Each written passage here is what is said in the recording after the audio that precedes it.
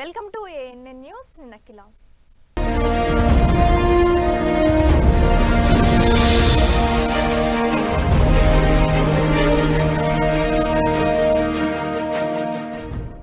కరీంనగర్ జిల్లా మానకొండూరు నియోజకవర్గ పరిధిలో తిమ్మాపూర్ మండలం మహాత్మానగర్ గ్రామంలో ఎమ్మెల్యే నూతన క్యాంపు కార్యాలయాన్ని ఎమ్మెల్యే రస్మరి బాలకృష్ణ ఆధ్వర్యంలో ఆరోగ్య శాఖ మంత్రి ఈటెల రాజేందర్ చేతుల మీదుగా ప్రారంభించారు. ఈ కార్యక్రమంలో టీఆర్ఎస్ పార్టీ కార్యకర్తలు ముఖ్య నాయకులు పాల్గొన్నారు.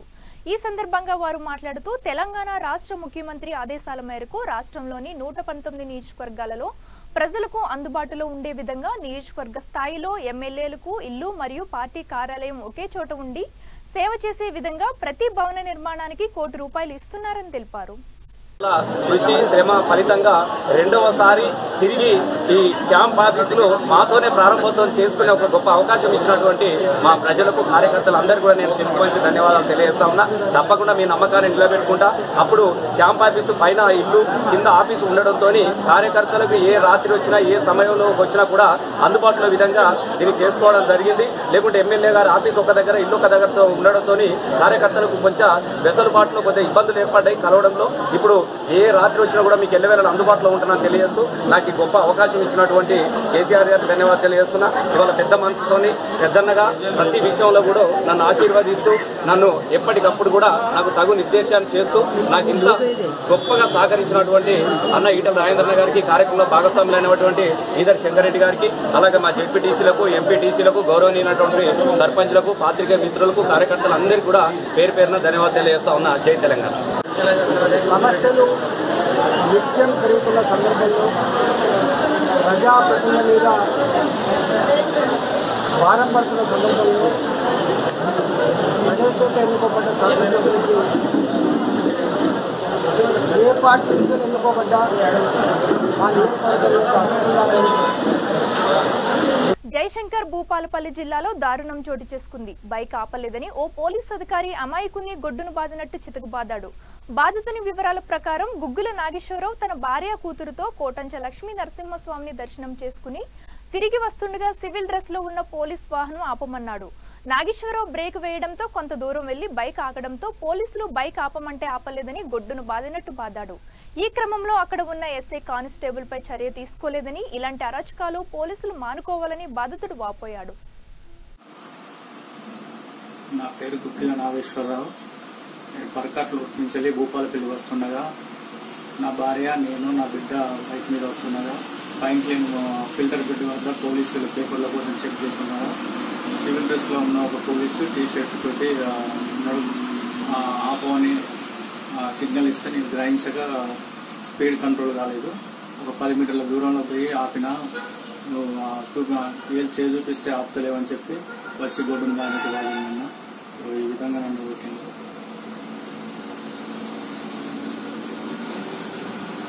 రంగారెడ్డి జిల్లా Hayath Nagar Sitaramayya memorial cricket foundation cricket academy ఆధ్వర్యంలో వేసవి శిక్షణ శిబిరం ముగింపు కార్యక్రమాలు అట్టహాసంగా జరిగాయి. ముఖ్య అతిథులుగా విచ్చేసిన తెలంగాణ రాష్ట్ర బీసీ సంక్షేమ సంఘం ప్రధాన కార్యదర్శి కేశవ్ మాట్లాడుతూ వేసవి శిబిరాల ద్వారా పిల్లల్లో ఉన్న ప్రతిభను వెలికి తీస్తున్నారన్నారు. కొవ్వూరు శివ మాట్లాడుతూ ఎస్ఆర్ఎం క్రికెట్ ఫౌండేషన్ ద్వారా ఎంతో మంది విద్యార్థులు జిల్లా స్థాయి, రాష్ట్ర స్థాయి క్రికెట్ టోర్నమెంట్ కు సెలెక్ట్ అయ్యారని, అదే స్ఫూర్తితో విద్యార్థులను తయారు చేయాలని పివి శ్రీనివాసరావును కోరారు.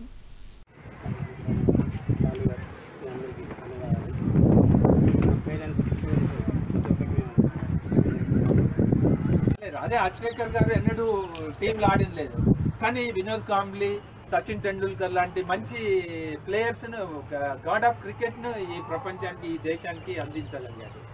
కాబట్టి మనము తక్కువ అంచనా వేయడానికి వీల్లేదు. కోచ్ ఆడకపోవచ్చు, కానీ మిమ్మల్ని ఒక గొప్పగా, అంటే ఈ ప్రపంచంలోనే ఒక మంచి ఆట.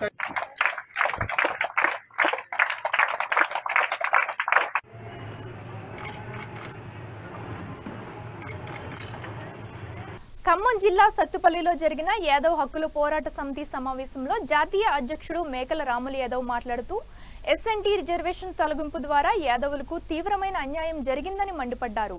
1955 నుండి 1970 వరకు అమలులో ఉన్న రిజర్వేషన్లను వెంటనే అమలు చేయాలని ఇరు రాష్ట్ర ప్రభుత్వాలని డిమాండ్ చేశారు. లేని పక్షంలో యాదవుల నుండి తీవ్రమైన నిరసనలు ఎదుర్కోక తప్పదని హెచ్చరించారు. మన రాష్ట్ర ప్రధాన కార్యదర్శి రమేష్ యాదవ్ గారు, అదేవిధంగా రాష్ట్ర కార్యదర్శి కుక్కల శ్రీనివాస్ యాదవ్ గారి ఆధ్వర్యంలో మన గంగుల బాబు యాదవ్ గారి ఇంటి ఆవరణలో మనం ఎస్ఎన్టీ రిజర్వేషన్ తెలంగాణలో యాదవులకు పునరుద్ధరించాలనే ఉద్దేశంతో ఇవాళ మొదట కొమరవెల్లిలో పెట్టడం జరిగింది, ఇవాళ ఖమ్మం జిల్లా సత్తుపల్లిలో పెట్టడం జరిగింది. దీన్ని ఎస్ఎన్టీ రిజర్వేషన్ అంటే ఏంది? సెమీ నోమాడిక్ ట్రైబ్స్ అంటే అర్ధ సంచార జాతులు. ఎందుకంటే గొర్రెలను కొట్టుకొని 6 నెలలు మన్యం పోతారు, 6 నెలలు ఇంటికాలు ఉంటారు కాబట్టి ఇది వెనుకబడ్డ జాతులు యాదవులు కాబట్టి 1955 నుంచి కేంద్ర రాష్ట్ర ప్రభుత్వాలు 1970 వరకు ఇది ఎస్ఎన్టీ రిజర్వేషన్ 11% ఈ యాదవులకు గొల్ల కుర్మలకు రిజర్వేషన్ అనేది అత్యంత వెనుకబడిన వర్గాలుగా ఆ రోజు కేంద్ర రాష్ట్ర ప్రభుత్వాలు ఈ యొక్క రిజర్వేషన్ను 11% ఇచ్చినాయి. గతంలో ఇది ఎట్లా ఇవ్వడం జరిగిందంటే ఆ రోజు పండిట్ జవహర్లాల్ నెహ్రూ ప్రధానమంత్రిగా ఉన్నప్పుడు 1950లో దీన్ని కేరళ రాష్ట్రంలో ఆర్థికంగా వెనుకబడిన బీసీ వర్గాలందరూ ఒక ఉద్యమాన్ని లేవదీసిన ఈ రిజర్వేషన్ ఉద్యమాలు 1950లో. అదేవిధంగా దానికి మన కేంద్ర ప్రభుత్వం ఏం చేసిందంటే నమృతి పాత్ తోటి ఒక కమిషన్ ఏర్పాటు చేసింది. వెనుకబడ్డ బీసీ వర్గాలు, అదేవిధంగా అత్యంత వెనుకబడ్డ వర్గాలు, అదేవిధంగా సంచార జాతులు చేయమని చెప్పడం జరిగింది. కానీ నమృతి పాత్ కమిషన్ ఏం చేసిందంటే వారిని కేవలం బీసీ ఏబిసిడీలుగా వర్గీకరించి అదేవిధంగా ఎంబీసీలుగా వర్గీకరించి ఊరుకోవడం జరిగింది. వెంటనే దాంతో సంతృప్తి పడని బీసీ వర్గాలు అదేవిధంగా సంచార వర్గాలు 1953లో కేరళలో పెద్ద ఉవ్వెత్తున ఉద్యమాలు లేవదీసినాయి. అప్పుడు కాకా కలెక్టర్ 1953లో ఒక కమిషన్ వేసింది. ఏది? ఈ సంచార జాతులు అర్ధ సంచార జాతులు వీళ్ళది బీసీలు వీళ్ళది కేటగిరీ చేయమని 1953లో కాకా కలెక్టర్ కమిషన్ వేయడం జరిగింది. ఆ కాకా కలెక్టర్ కమిషనే కూకట్పల్లి ఎల్లమ్మ బండలో దారుణం చోటు చేసుకుంది. ఉదయం 10 గంటలకు 5 ఏళ్ల బాలికపై 40 ఏళ్ల వ్యక్తి అత్యాచారానికి పాల్పడ్డాడు. స్థానికులు గమనించడంతో నిందితుడు పరారయ్యాడు. నిందితుడిని వెతికి పట్టుకున్న స్థానికులు నిందితుడిని చితకబాది దేహశుద్ధి చేశారు.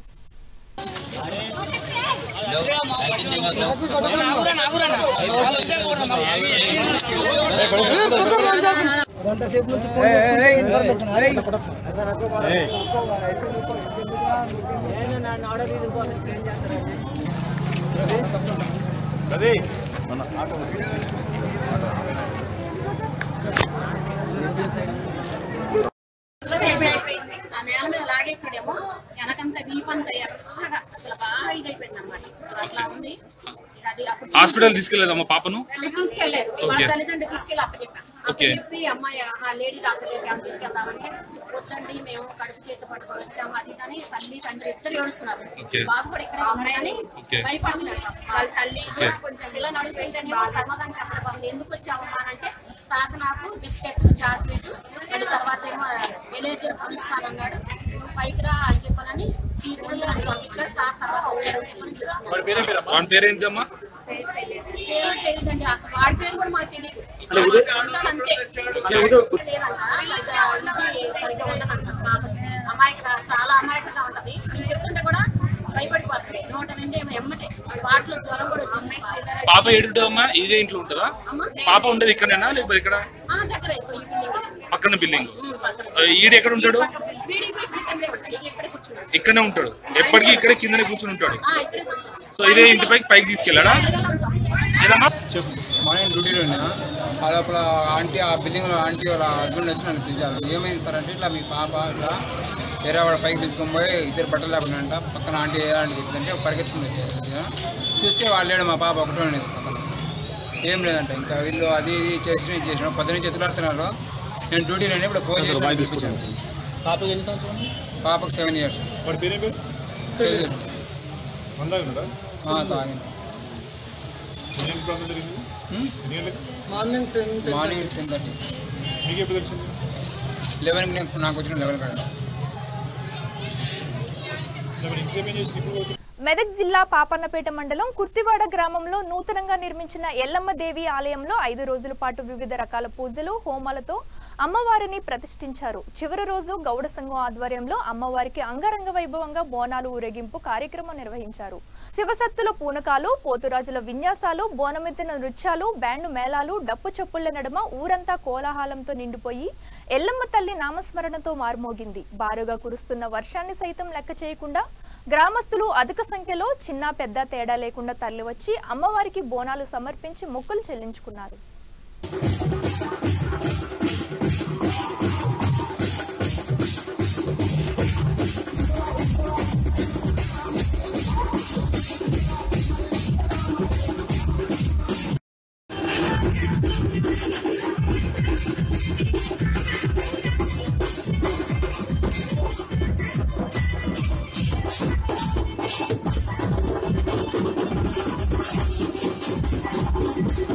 సత్తుపల్లి మున్సిపాలిటీలో చెత్త పారేయడానికి స్థలమే లేకుండా పోయిందని అక్కడి ప్రజలు వాపోతున్నారు. ఈ సందర్భంగా వారు మాట్లాడుతూ పట్టణంలో జమ చేసిన చెత్త ద్వారకాపూరి కాలనీ రోడ్ నెంబర్ 10లో డంపింగ్ చేస్తున్నారు. ఈ చెత్తలో ఎక్స్రే మందులు, వ్యర్థ పదార్థాలు ఎక్కువగా ఉన్నాయని, వీటికి నిప్పంటించిన ప్రతిసారి వచ్చే పొగతో తీవ్ర ఇబ్బందులు పడుతున్నామని ఆవేదన వ్యక్తం చేశారు. మున్సిపాలిటీ అధికారి దృష్టికి తీసుకెళ్లినా ఆయన స్పందించకపోవడంతో స్థానిక ఎమ్మెల్యే సండ్ర వెంకట వీరయ్యకు విన్నవించుకున్నామన్నారు. ఈ మెటీరియల్ తీసుకొచ్చి ఇక్కడ పడేయటం వల్ల పిల్లలు చిన్న పిల్లలు పసిగందులు మొన్న పుట్టిన పసిగందులు పడి ఇప్పుడు ఈ పొగ వల్ల వాళ్ళు అసలు కాదు కూడా తెచ్చుకోలేకపోతారు. పక్కన ఈ పొగ రాని చోట తీసుకెళ్ళి దూరంగా పిల్లల్ని. దీని గురించి మీరు గట్టిగా స్పందించి మీ ఛానల్లో పెడతారో లేకపోతే ఈ రాజకీయాల్లో పెడతారో. రాజకీయ మా ఈ సత్తుపల్లి ఎమ్మెల్యేకి కూడా ఇంత ముందు 2 సార్లు కంప్లీట్ ఇచ్చాం. సండ్ర వెంకట వీరయ్య గారు ఆయన పేరు. మరి ఈ విధంగా కూడా మేము 2 సార్లు కంప్లీట్ ఇచ్చినా సరే అతను ఇంత కూడా స్పందించి ఒక ఫోన్ చేసిన ఒక కాల్ చేసిన అంతే మాత్రం. ఆ కాల్ కూడా వాళ్ళు స్పందించలేదు. ఒక్క 2 రోజులు ఒక్క రోజే చెత్త పోయలేదు అంతే. మిగతా ప్రతిరోజు మళ్ళీ తెల్లదామని వచ్చి చెత్త పోయటం. ఆ చెత్త కూడా మామూలు చెత్త కాదు. ఇక చూడండి, హాస్పిటల్ తీసుకొచ్చిన మెటీరియల్ ఇది. ఆ పేషెంట్ దగ్గర తీసుకొచ్చిన మెటీరియల్ అవి తీసుకొచ్చి ఇగో చూడండి, దాదాపు ఇళ్ళకి వీటికి ఒక 20 అడుగుల దూరమే ఉంది. దయచేసి ఇలాంటి చెత్త నాకు తెలిసినంత వరకు చెత్త అనేది 5 కిలోమీటర్ల దూరంలో పోయాలి సిటీకి. కానీ వీళ్ళు ఏం చేస్తున్నారంటే చెత్తను తీసుకొచ్చి ఇక్కడ పోసి కాలం పొడవడానికి ట్రై చేస్తున్నారు. ఈ కాలంని చెత్తతో పొడవడం ఏంటి, మట్టితో పొడవాలి. కానీ పొడితే ఇదేంటి, ఇదే వ్యవహారం, ఇదే రాజకీయం, ఇదే ప్రజాప్రతినిధులు అంటే ఆ ప్రజల సమస్య దగ్గరకు వచ్చి వాళ్ళు పరిష్కారం ఇచ్చాలి, సమస్యను పరిష్కరించాలి. అంతేగాని మేము వాళ్ళ దగ్గరికి వెళ్ళినా సరే కొంచెం కూడా స్పందించట్లేదంటే వాళ్ళని ఏమనాలి అసలు. సూర్యాపేట జిల్లా కోదాడ పట్టణంలోని మాతానగర్ పరిసర ప్రాంతాల్లో కార్డన్ సెర్చ్ నిర్వహించారు. ఈ సెర్చ్ లో ఎటువంటి అనుమతి పత్రాలు లేని 33 బైకులను స్వాధీనం చేసుకున్నారు. ఈ సందర్భంగా కోదాడ డీఎస్పీ సుదర్శన్ రెడ్డి మాట్లాడుతూ మాతానగర్ లో సీసీ కెమెరాలు ఏర్పాటు చేసుకోవాలని, అపరిచిత వ్యక్తులకు ఇల్లు కిరాయికి ఇవ్వకూడదని అన్నారు. మైనర్ పిల్లలకు బైక్లు ఇస్తే వారిపై కేసు నమోదు చేస్తామని, అపరిచిత వ్యక్తులు కనిపిస్తే పోలీస్ స్టేషన్ కు ఫిర్యాదు చేయాలన్నారు. ఈ కార్యక్రమంలో కోదాడ టౌన్ రూరల్ సిఐలతో పాటు పలువురు ఎస్ఐలు సిబ్బంది పాల్గొన్నారు. ఉంటే బాధలేదన్న, ఉన్నాయి కదా ఇప్పుడు ఉంటే కాగితాలు ఉన్నాయి కదా సార్. మీరు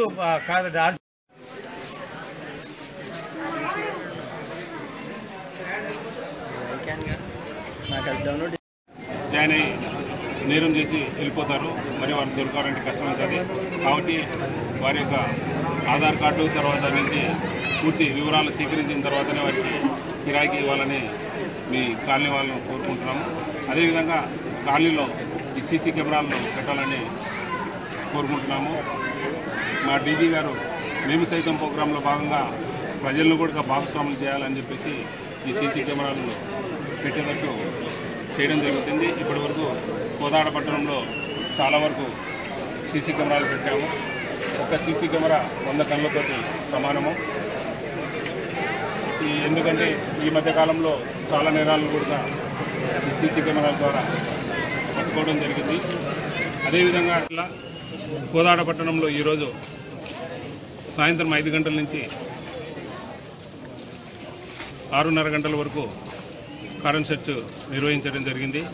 ఈ కారన్ search Kodad town inspector Srinivasa Reddy, అదేవిధంగా కోదాడ రూరల్ ఇన్స్పెక్టర్ శివరామరెడ్డి, 18 మంది సబ్ ఇన్స్పెక్టర్లు, ఇతరితర కలుపుకొని మొత్తం 98 మంది ఈ కారన్ సెర్చ్లో పాల్గొనడం జరిగింది. కారన్ సెర్చ్లో సుమారుగా 350 ఇళ్లను చెక్ చేసి అదేవిధంగా ఎటువంటి డాక్యుమెంట్స్ లేని 33 వెహికల్స్ను స్వాధీనం చేసుకోవడం జరిగింది. ఈ కారన్ సెర్చ్ ఈ వెహికల్స్ను రెగ్యులరైజ్ చేయడానికి మాత్రమే జరిగింది. అదేవిధంగా అపరిచిత వ్యక్తులు ఎవరైనా కొత్తగా వచ్చి ఇండ్లలో చేరి నేరాలు చేయడం జరుగుతుంది. కాబట్టి ఈ ఏరియాలో కొత్త వ్యక్తులకు ఇండ్లు కిరాయికి ఇవ్వకూడదని చెప్పడం జరుగుతుంది. అదేవిధంగా ఈ మధ్యకాలంలో ఎక్కువగా ఈ యాక్సిడెంట్లు ఎక్కువ జరుగుతున్నాయి. ఇది అతివేగము, కెపాసిటీని మించి ప్యాసింజర్లు ఎక్కించుకోవడము, తర్వాత సెల్ ఫోన్ డ్రైవింగు, అధిక మద్యం దాగి డ్రైవింగ్ చేయడం వల్లే ఈ ప్రమాదాలు జరుగుతున్నాయి. వీటిని అరికట్టడానికి మేము గతంలో ఈ ఆటో డ్రైవర్లతోటి తర్వాత లారీ డ్రైవర్లతోటి అవగాహన సదస్సు ఏర్పాటు చేయడం జరిగింది. కాబట్టి ప్రమాదాలు నివారించాల్సిన బాధ్యత ప్రజలపైన ఉన్నది. కాబట్టి ప్రజలు మైనర్ బాలికలకు ఈ 2 వీలర్స్ ఇచ్చి వాటిని రోడ్డు మీద పంపకూడదని వాటిని కోరుకుంటున్నాం. Thank you. ఇవి ఇప్పటివరకున్న అప్డేట్స్. చూస్తూనే ఉండండి ANN న్యూస్.